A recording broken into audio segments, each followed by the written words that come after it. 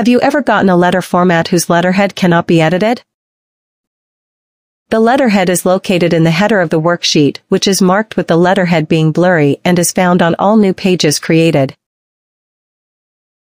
Now to edit the letterhead in the header of the Word worksheet, the method is very easy. Watch this video tutorial until the end to find out how.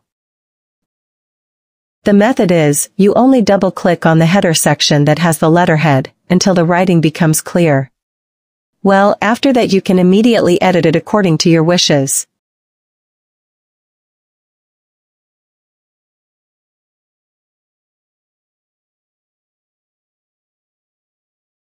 After we edit it, you can immediately double-click again on the typing section until the writing on the letterhead that was previously blurry returns.